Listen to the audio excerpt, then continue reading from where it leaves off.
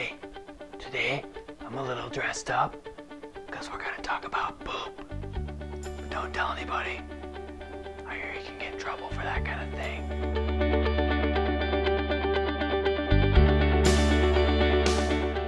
Hey, it's Jordan Reasoner, and I want to welcome you to this episode of SCD Lifestyle TV, where each week we give you simple, actionable steps that you can use towards better digestion. And today we're talking about poop, and not just poop in general, but we're talking about the Holy Grail, the perfect poop. What is it? How do we know if we're having normal movements? What does it look like? How does it feel? How do we even talk about it? Because sometimes it gets a little risky, right? So today we're going to go over some really fun stuff, and I'm really excited to talk to you about it today. And the first thing we're going to do is we're going to talk about how to really tell what a perfect poop might look like. And for that, we want to thank a 1997 publication in the Scandinavian Journal of Gastroenterology, where we were gifted with the Bristol stool chart. Let me gift it to you first. If you've never seen it, the Bristol stool chart, it's beautiful. It categorizes our bowel movements on a scale from 1 to 7. Now 1, as you can see, is very hard pellets, a lot of pain there, all the way down to a 7, which as you can see is pretty much watery diarrhea, right? Now, most of the people that come to SCD Lifestyle have pretty much either 1s or 7s, right? And we would like to be at about a 4. A 4 is the first place that you can look at what might be a perfect poop, okay? Now this is important because the Bristol stool chart is something that's really cool that you can take to your doctor, you can use as a way to communicate about what's going on with your stool, and it's a good way to measure your progress, right?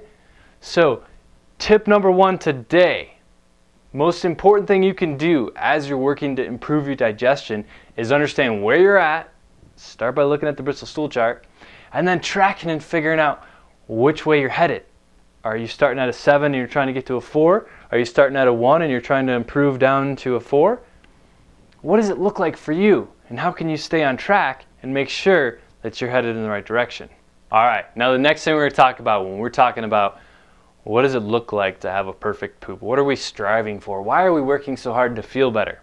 Okay, now the next thing after what we're talking about with the Bristol stool chart and what they look like is how they feel. So, you know, a 4 might not actually be the best movement for you if you still have to push and have some pain and even activate some hemorrhoids, okay?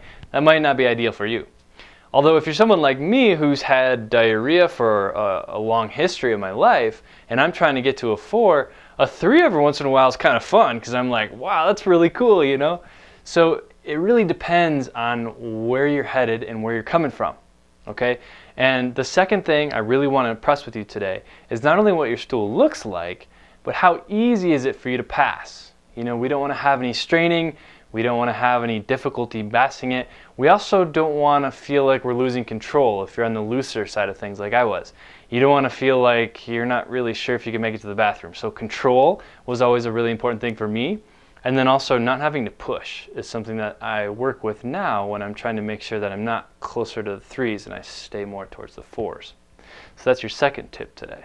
Now the third thing we're going to talk about today with the perfect poop is how many times are you supposed to go to the bathroom in a day? Now there is a lot of different evidence out there about this. And I've heard anywhere from the best movements are 3 times a day. So every time you eat, you're supposed to have a movement. I've also heard that transit time can be anywhere from 12 to 20 hours is ideal. So there's a pretty big range, right? When I was having diarrhea 15 times a day and then I got to the point where I was getting healthy and I missed a day, I was like, this is great, I missed a day, I didn't have to poop, ah! But, you know, then you've got the people that are constipated and they don't go but maybe once a week and they come to us for help. Now, either end of the spectrum, whichever one you're on, we like to shoot for, you know, anywhere from 1 to 3 bowel movements a day. And in general, one end of the spectrum would be someone who's eating 3 meals a day and they have movement after every meal, or maybe they have one really awesome movement in the morning or one awesome movement after dinner, you know, whatever it is. 1 to 3 a day is pretty good, and it keeps all the toxins and everything moving out of you. It keeps everything going. It shows that you have good transit time, good motility, and that's a great place to make sure that you're having the perfect poop. So to recap, perfect poop, number 4 on the Bristol stool chart, not a lot of pushing, not a lot of urgency, and also hopefully you're having 1 to 3 of those a day. Now, if you're not in one of those 3 conditions, then you probably have some work to do, okay? And if you need support, you can use our book. Our book will help you get started on a specific carbohydrate diet and get you moving towards a number 4 and get you moving towards that elusive perfect poop.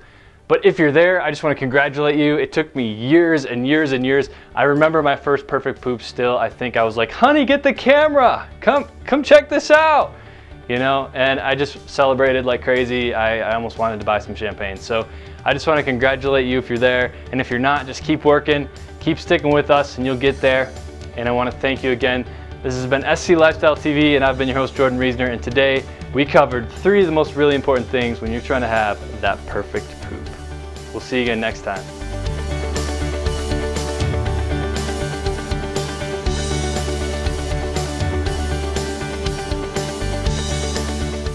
Yep, went to the poop place today. Sometimes it's a little more risky to talk about poop than it is sex. What kind of world do we live in? That's a very ethical question that you should ponder right now. I think about it daily. You know, once you get to the elusive perfect poop, there's a whole new level of poop called the ghost poop. Have you ever heard of the ghost poop? The ghost poop is this mythical thing where you sit down and you feel like you pooped, and it sounded like you pooped, and you look down and there's nothing there, and then you wipe and there's nothing on the toilet paper. So did you really poop?